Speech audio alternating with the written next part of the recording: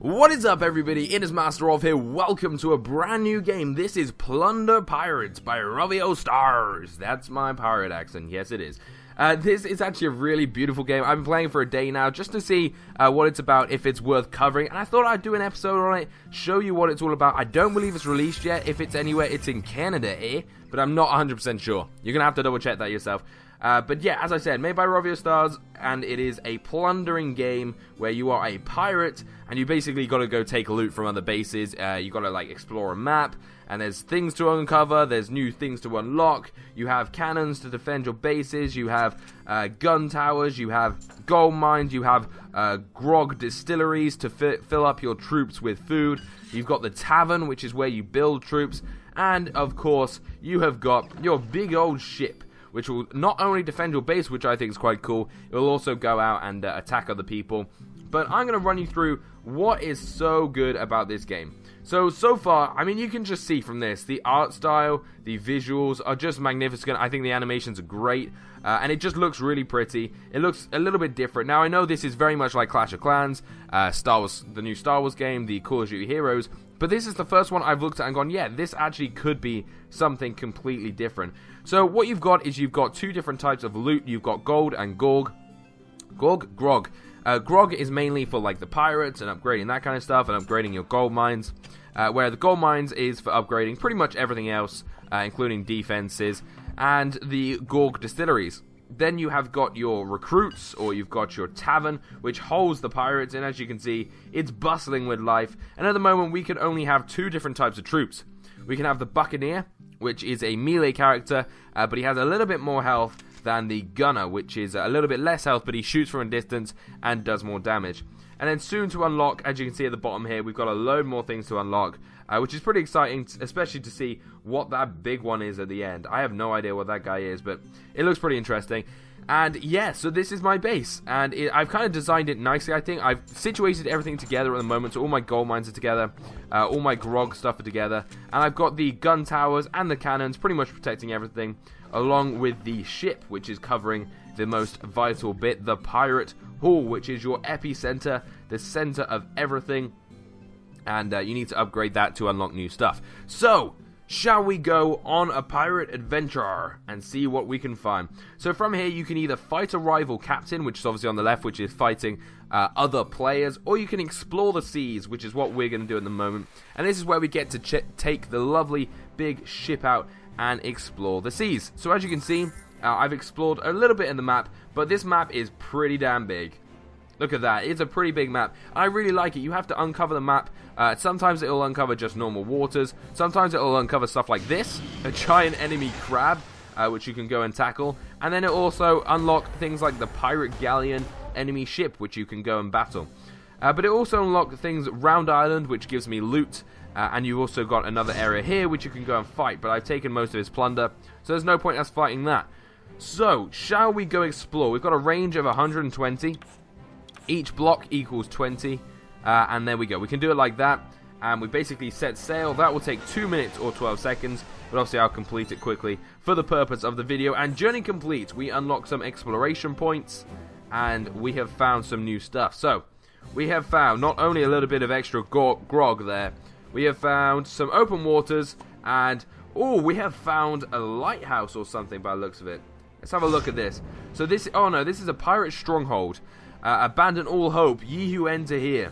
A this is so hard to read because it's all in pirate speak. A foreboding fortress, only the bravest pirate captain should set foot here. Well, do you know what? That is us. We have got our... You cannot fight, you have no pirate. Oh god, maybe... Yeah, that's probably lucky he said that. I need to go make some pirates available. Let's go to the tavern and build up some pirates. So we're going to recruit... we can recruit 15 people at the moment. Oh, the tavern is full. I don't get it. Wait, what? My tavern is full. What are you talking about? Let's go explore the seas again. Because I have got a full tavern, so... Shouldn't we be able to fight this? Yeah, we could. Okay, maybe it was just a little bug. Thinking I didn't have anything. Wow, okay. So this has an alright bit of loot. You get 21 points for destroying it. And let's see his defenses. So he's got a mortar in the center here. We're just gonna have to go for it. Oh my god, they really gave us no time. Plunder! Okay, let's go and plunder.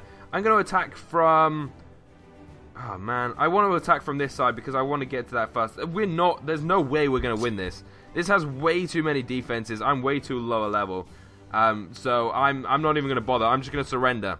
Because I just would not be able to defeat it. And it gave me no time to look at the actual base. So, let's go find something else that hopefully we will be able to destroy. How about this one here? So this is Port Duno. Now, I've done one fight. I think you get 4 fights in this one. So let's have a look and see what is going on down here. Alright, this looks a little bit better. This is Captain Tinto. Let's fight Captain Tinto. So, he's got a couple of cannons, which is pretty cool. Now, we spawn our troops out here. And you can see they do. They drop in these little boats, and then they kind of do this funny paddle up to the shore, which is pretty cool. So let's spawn the rest in, and we can spawn 4 behind. So I'm thinking of this. If we're thinking Clash of Clans speak, this is a barge strategy.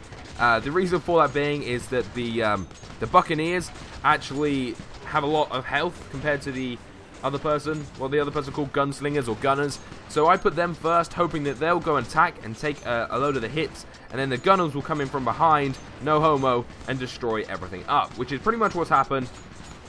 And it's actually worked pretty damn well. And there we go, we've taken all this loot, we've got 2 stars, we've taken out the pirate hall, and we've got 80% destroyed.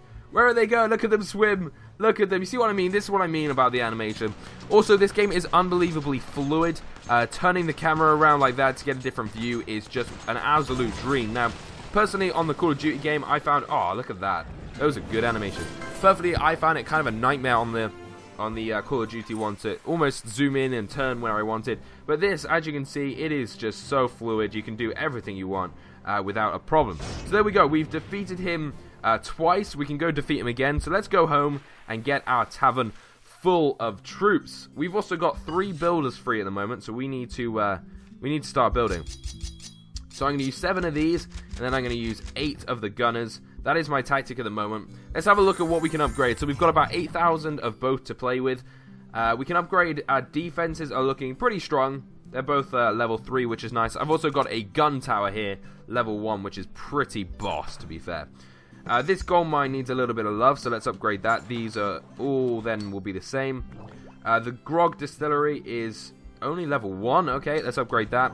This grog distillery is only level 1 as well, so we'll upgrade that as well. So, what can you build in this game? What is there for you to go and explore? Because in this episode, I'm basically going to run over everything and show you what there is for you to explore. So, as you can see, you've got your treasure, your resources, buildings, defensive, decorations, and shield. Shield is, pretty much pointless, and so is treasure unless you're willing to spend money. Decorations is just obviously for it to look good. So let's have a look at resources. So we've got builders huts. We've got 2 out of the 4 possible builders hut.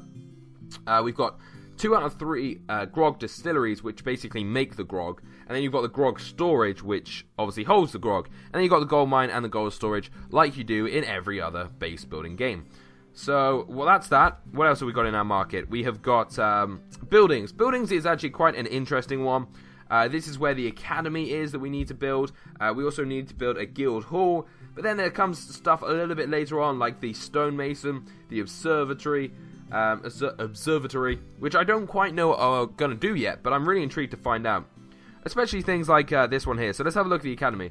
So, increase your pirate skill here and unlock new pirates and abilities. So this is the upgrade center, I guess, of your base. And the guild hall is hub for your guild community. Upgrade to unlock perk buildings. So this is where you build your guild. Now, I know a lot of people will be asking, are there going to be clans? Are there going to be alliances? Yes, there are guild. And this is what the guild hall is all about. You need 20,000 gold to unlock it.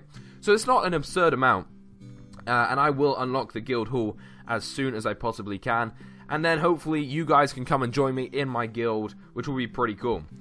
And then the final thing really that we have here is the defenses, which is, at the moment we've got cannons and a gun tower, but you can see we've got stuff like walls, which we can get soon, mortars, bunkers, bombs, stun bombs, and stun mortar. So quite a few different things to unlock. And then we've got decorations, which are just kind of funny, including stuff like a prisoner cage, flagpoles. Let's go to the most expensive thing, which is a pirate statue nonetheless. And it's actually free. This building is locked. It can be unlocked by a quest. Okay, so you actually get these ones for doing quests, which is pretty cool. So, let us ready up our troops one more time and go and battle. Oh, sorry, I got a little bit of a weird cold kind of thing. Alright, let's go plunder. What are we going to do? Let's go explore the seas and let's go take on Tinto's base one more time. And then we'll finish off with an attack on a real player base to see what they have to offer. So Tinto, he's upgraded his defense, as you can see here. He's got a gun tower in the center, he's got his cannon and another cannon. So I'm going to attack from... Oh, he's also got this. The gunship does do damage. So I'm going to attack straight kind of in the middle. Actually, no, I'm not. I'm going to attack from over here. Alright, let's spawn them out. I love it. They jump in the boat and then they jump out the boat. It's brilliant.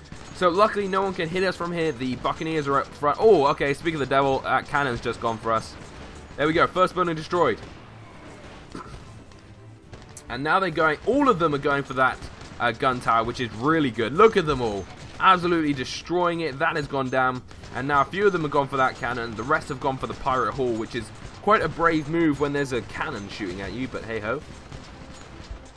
Alright, so they're going for that. The pirate hall does take a lot of time to destroy. It's actually got quite a lot of health. As you can probably tell, it has got quite a lot of health, so hopefully we'll be able to take it down sooner rather than later because that cannon is going ham.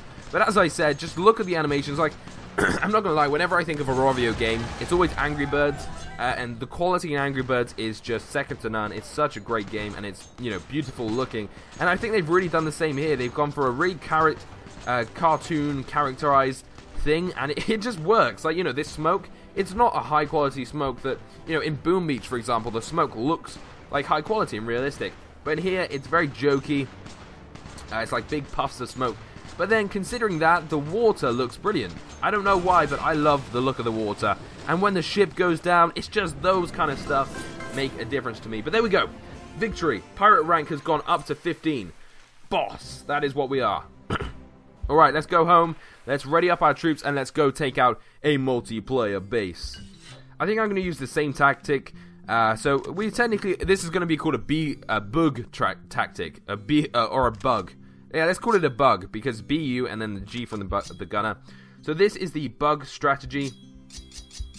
It is 7 of those and those, so it's just a few more gunners compared to the Buccaneers. So let's go out and plunder a rival captain and take his grog and his loot, and that's not enough loot for us. We want to find a little bit more than that.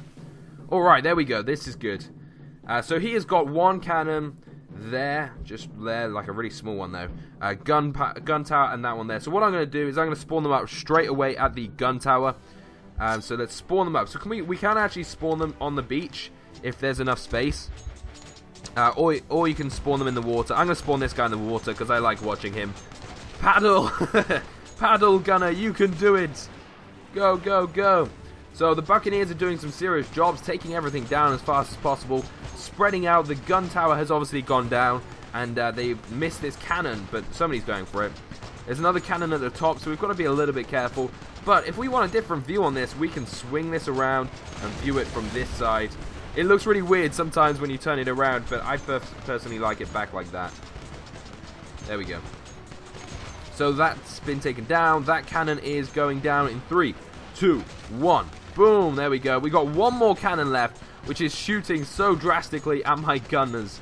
But he's not taking them down very quickly. He is taking them down, though. But we've taken most of his loot, which is very important.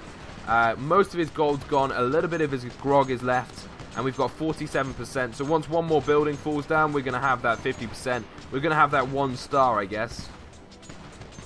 We're going to take it down. There we go. We got the 50%. We got the 1 star. We've got a few Buccaneers left and 1 gunslinger. That cannon there actually has done a lot of damage to my troops. We're trying to take out the pirate hall, but as you can see, the boat over here is the ship is actually taking out my troops. Alright, stop now, but the ship can take out your troops, which is pretty interesting.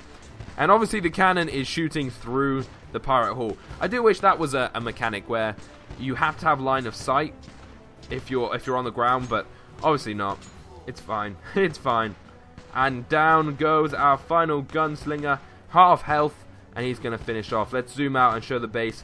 So you can see around the base there's okay, I'll show you my base. But victory, there we go. Pirate rank 29, gold plundered 2,300 and 1,900. Gorog. So yes, you've got these things around the side which are outcrops. and you can actually destroy them. They cost a little bit to destroy, so that costs 1,000 grog. But then you can actually build in that space, and you can't build in spaces that have them. So I can't build here or here, as you can see. So there we go, guys. There is a little bit of Plunder Pirates. I hope you enjoyed it. If you did, let's smash the like button. Let's see if we can get this up to 500 likes for a brand new thing. And if you want me to do more, make sure you comment down below in the most piratey way possible. More, but I don't know how you're going to comment it piratey, but give it a go, and I'm definitely going to play it. Whether I do videos or not, I'm not sure, but tell me down below what you think. But until the next episode, guys, thank you so much for watching. Peace out.